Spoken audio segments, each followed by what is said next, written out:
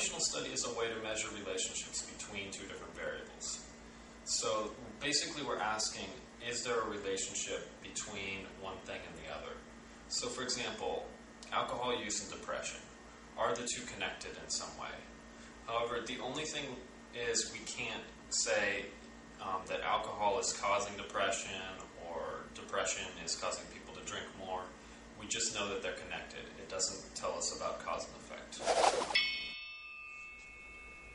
The survey is a way of getting people's attitudes, beliefs, opinions.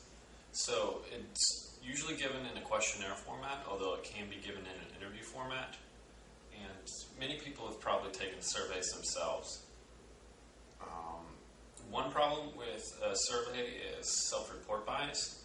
So for example, if I gave a survey asking everyone how much they enjoyed Introduction to Psychology, they might pretend to like it a little bit more than they really do, just to make me happy or something like that. A case study is often used as an early investigational method.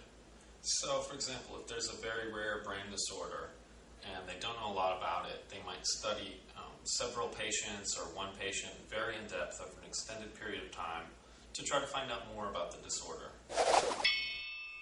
One basic research method in psychology is naturalistic observation. Think of it as people watching, except less creepy. So basically, what you're doing is you're just watching people in their natural environment rather than experimenting or manipulating anything in any way.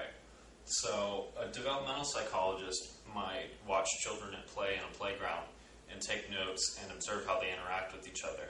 Whereas if they would go and interview the child or talk to the child, it might somehow affect their